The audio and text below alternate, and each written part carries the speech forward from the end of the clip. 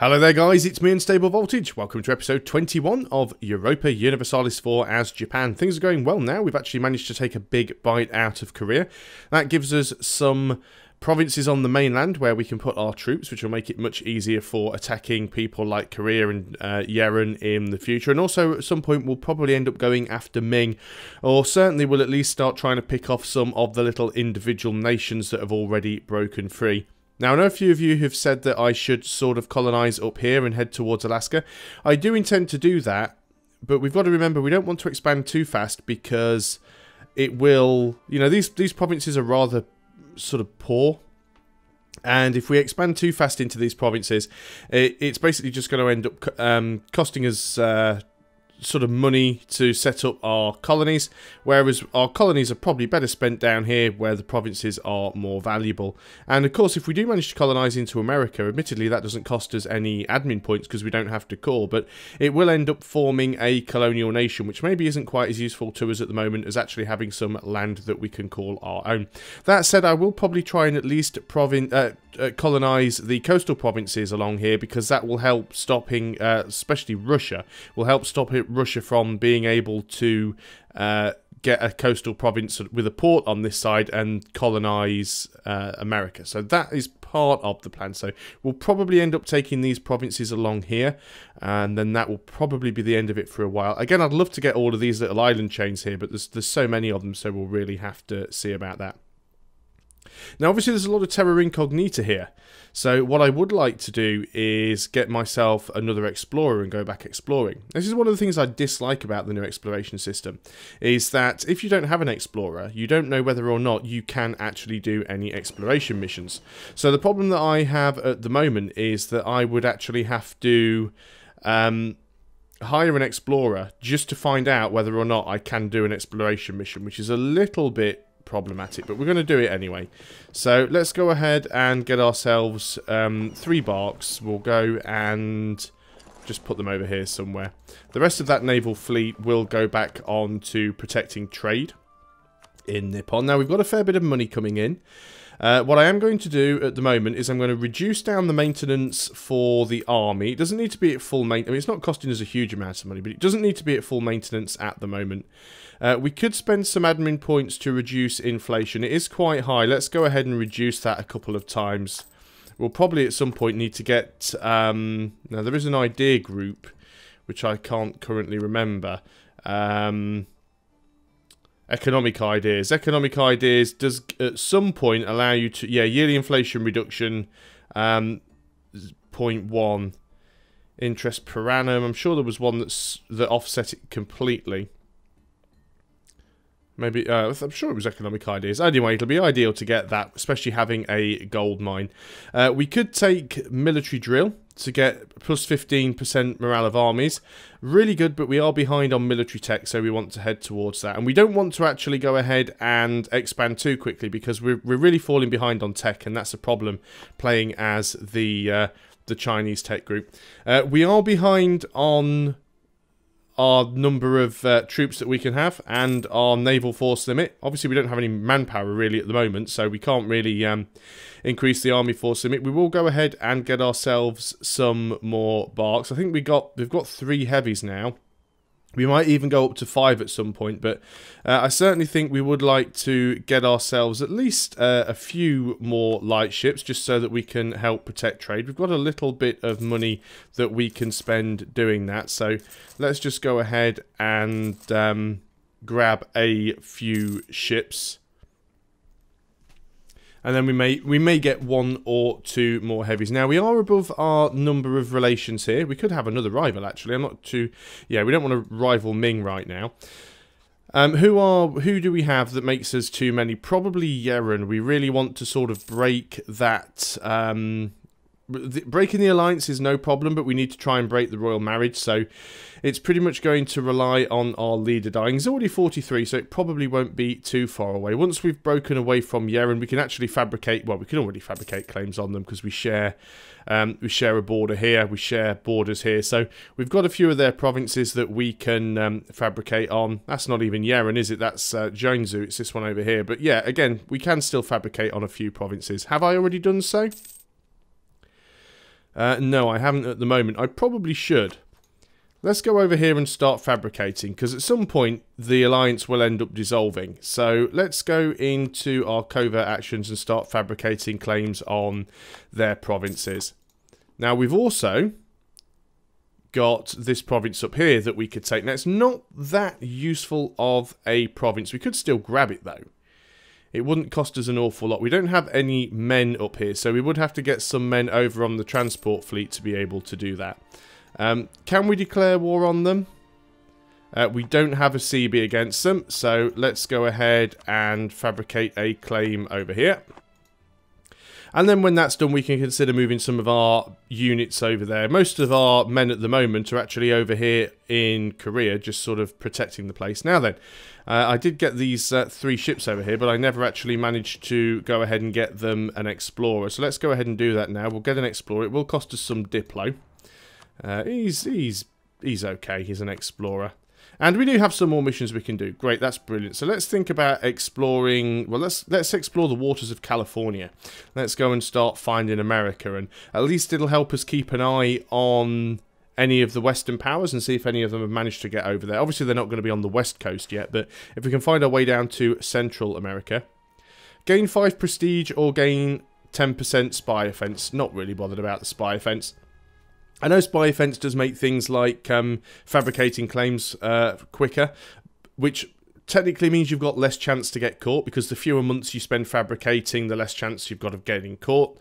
But I never really use spy, spy offense. I would never really bother with any of the idea groups that give you increased spy offense. It just seems useless.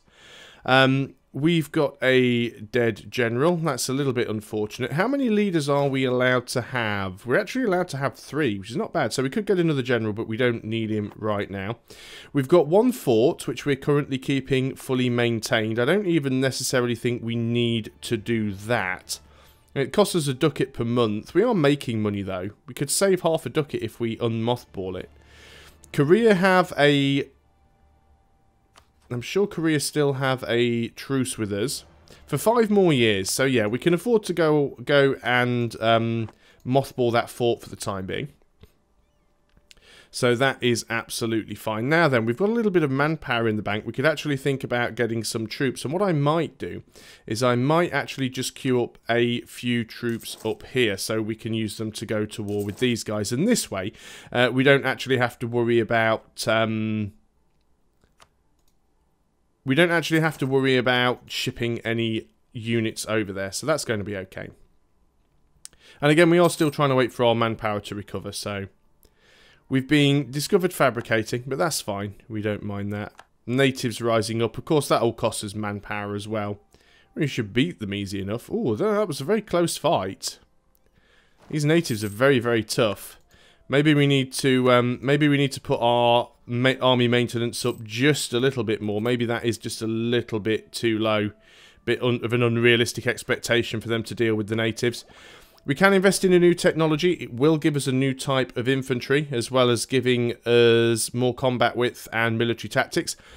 The extra military tactics is always nice. Combat width isn't all that useful, because if you are in a battle with somebody else, they take the combat width of whoever's got the highest. So it doesn't mean that I automatically get to use a larger combat width than my opponent.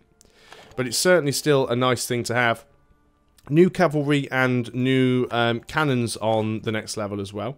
But we're going to go ahead here and we will take the next level. As you can see, there aren't all that many to choose from. There is a certain limit of units that you get in the Chinese tech group. So we definitely want to continue growing. Now, how many men do you have? You're actually quite battered there. Theoretically, you should be 4,000 men strong. You don't have an awful lot of morale. It should recharge quite quickly. Hopefully those natives won't pop up really early. So we've got some more of these light ships now. Let's just get them all in SWO or SWOW. Okay, we've been caught fabricating claims again. That's fine. We don't really care. So we're just basically putting these ships to use. You are going to protect trade in the Nippon node for now, and everyone else should group up. Now then, how many more ships can we have? We can have 1 more. I don't see any real downside into getting one more heavy. We are going to need a little bit of naval superiority later on. Not massive amounts. I mean, mostly we just want to be able to stop units from landing on Japan. Because we don't really have an awful lot of forts, obviously we'll need to protect this one. And it might even be worth getting rid of this fort completely. I usually say that I like to keep forts like this because it stops people from being able to quickly siege out all of the provinces. And it's good because if they've got their army on this fort trying to siege it out, I can land somewhere else and come in and attack. That said, if they end up taking this fort, then it costs us a lot of war score. And also, if we try and take it back from them, we've got to fight against our own fort. So there's pros and cons to it. But ideally, we want to protect our capital. We certainly don't want them coming over here and, you know, raiding all of our provinces, or at least sieging all of our provinces. So if we've got a decent enough navy that we can use to sink any ships, particularly transports, the AI is particularly bad when it comes to naval landings because it tends to just send transports without escorts. So if they send 20 transports with 20 regiments of troops and we've got 5 heavies, we can just go and roll over them quite easily. So let's continue fabricating claims over here. Yes, it does give us a little bit of aggressive expansion. That's a map mode that I haven't even looked at on this playthrough really, because nobody really cares. I mean, yeah, Korea's got a fair bit of aggressive expansion against us. Ming doesn't give two hoots. Jonesu doesn't care less. And that's basically it. The only person I'm annoying is Korea, and we don't mind that. So we have gone ahead and got our claim up on the natives up there. Now I've got 6,000 men. It's not that's not to be ignored. So we do need to get a few more troops up here before we can do anything. Let's make sure we have a couple more infantry, and we can get another cavalry. We don't actually have enough manpower to get one more cavalry. That's disappointing. So we'll unpause. We'll wait until next month. 321. We will have enough next month to get one more cavalry. There we go. And then, of course, we'll have to go up to full army maintenance. We've lost another general. Oh, no. At least we have managed to go up in military tech anyway. So at least that means we can spend a few military points to get a general. Are we ahead of time on military tech yet? No, we're actually breaking even. But we're massively behind on admin and diplo. So we really need to try and get up there. What is our current focus on? We're not actually focused on anything. We could focus directly on diplo just to try and catch up. It might not be a terrible idea, but then again, we're taking away from admin, and we're also behind on admin. Could we afford a better advisor? What we could do, we could afford the yearly prestige advisor. It's 5.9 ducats monthly. It'd be nice to catch up in terms of admin. Do we want to do that? What do we get on our next admin level? Courthouses. Not exactly brilliant. We're probably never going to be ahead of time for the production efficiency. And diplomatic technology is the least important. I think we'll just leave it as an even spread for the time being. What is our air going to be like? We're a 234, so we're very military heavy. Our air is 333, so he's average across the board. So I think we're okay at the moment. So we're just waiting for... been discovered again. That's fine. We're just waiting for all of these units here. Let's go ahead and move them all up. So there we go. We have 6 regiments. Let's go and just bump the maintenance up to full. We weren't saving all that much. We didn't really have a lot of units to begin with. Our armies aren't all that expensive. I was going to say you moving because you're moving quite slow. I was quite sure the game wasn't paused. So we'll wait until they get there. We'll hire a leader. Hopefully we'll get a fairly decent general. And then we'll go and attack these guys. And we should get some money from them as well. We've converted some heretics. Do we want to convert somewhere else? Well, I guess we do. We don't have religious unity. Let's go ahead and start converting. Of course, it might cause us a little bit of unrest, but I think we'll be fine. Are you guys actually going to get there at any point? We have lost a claim on Gizhiga, which I'm assuming is a Korean province. Oh wow, there's lots of Korean. Well, it wasn't Korea. Either way, there's a lot of Korean provinces that we don't appear to have claims on. We definitely want this one because I think that's still part of our trade node. So what did we just lose a claim on then?